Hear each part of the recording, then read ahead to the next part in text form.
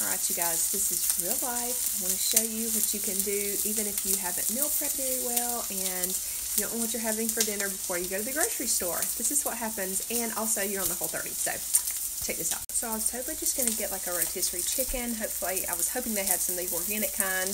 That would be the best bet. Of course, they didn't have anything like that. Nothing left at this time of day. It was like 7 o'clock, so this is what I ended up with. Okay, so this is what I ended up with. I've had these before, and they're pretty good.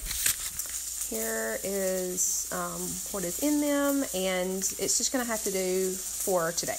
And then also, I got this cauliflower medley. I've gotten the cauliflower rice before with nothing in it, like any of the other vegetables, and it's pretty good. I mean, it's really easy to get that versus doing your own. So obviously, you see it has no sauce or seasoning, so this is definitely Whole30. Going back here in a pan, and I put some ghee in there, which is just clarified butter. So that just kind of gives it a little bit more flavor. And I'm also going to add some of the olive oil that has garlic in it that we make. Here's the little bitty bit that's left, and I'm definitely going to have to make some more because this is like the secret weapon. I mean, when you don't know what to make and you're buying something packaged like that, you put this stuff on it and then it'll make anything good.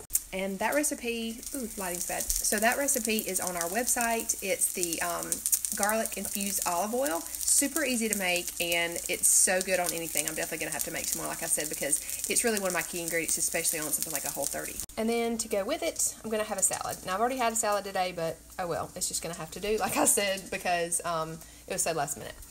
But I also got this for a dressing because I didn't have any made, and I'm excited to try it. I've never tried this kind.